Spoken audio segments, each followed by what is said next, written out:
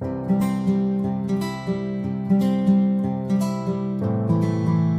friends, the Cyberabad Police Commissionerate and SCSC came up with a great initiative called Sangamitra. So this team members will create awareness about women's safety, help the women who are in distress, and also they will help to report the issues in respect to police stations. For the safer communities, the Sangamitra team helping a lot. Let us see what is IPC section 354C, Voyeurism. Any man who watches or captures the image of a woman engaging in a private act in circumstances where she would usually have the expectation of not being observed either by the perpetrator or by any other person at the behest of the perpetrator, or disseminates such image shall be punished on first conviction with imprisonment of either description for a term which will not be less than 1 year, but which may extend to 3 years, and shall also be liable to fine and be punished on a second or subsequent conviction, because sometimes the criminals will keep on repeating capturing the images without their consent. They will commit for the crimes.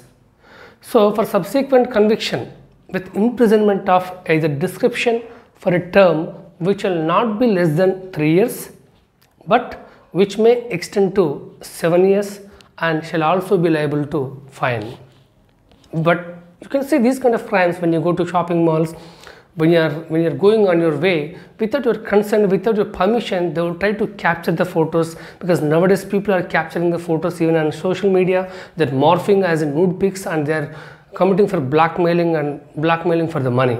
And there is an explanation also. For the purpose of this section, private act includes an act of watching carried out in a place which in the circumstances would reasonably be expected to provide privacy, and where the victim's genitals, posterior or breast are exposed, are covered only in underwear, or the victim is using a lavatory, or the victim is doing a sexual act that is not a kind ordinarily done in a public, where the victim consents to the capture of the images or any act, but not to their dissemination to third persons, and where such image or act is disseminated, such dissemination shall be considered an offense under this section. See, sometimes some models, movie actors, they will give consent to take the captures, to take the photos, to capture the images.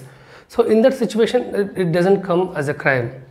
And this section specifically says that some people will take very ugly pictures without the consent of the women. They will capture their breast or their private parts, and they will make them inconvenient. After capturing, some people will call to the respective people also, we have captured your photos, and if you don't send some money, we will spread on the social media so that your family will become victims. So there are so many examples are there.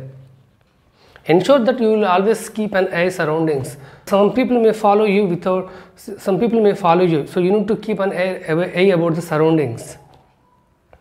And if someone try to take images, please stop it. And if they are not listening, if you think the severity is very high, immediately call the police.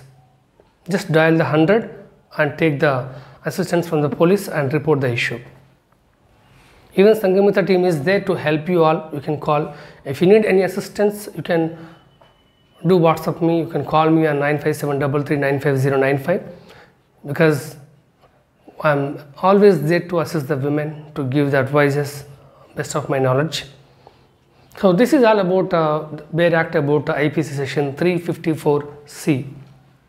And remember, whenever you report an issue in respect to police station or if the case goes to court, always try to procure some basic evidence. At least minimum evidence should be there when you report an issue. Or else sometimes, what happens, some people will file the false FIRs. Because of them, the genuine case may get diverted. Definitely without evidence we can't file any case. So have some proper evidence always, so that it will help you a lot to win over the case in court as well. Okay. Thank you so much for watching this video. Please subscribe and spread awareness about women's safety. Thank you.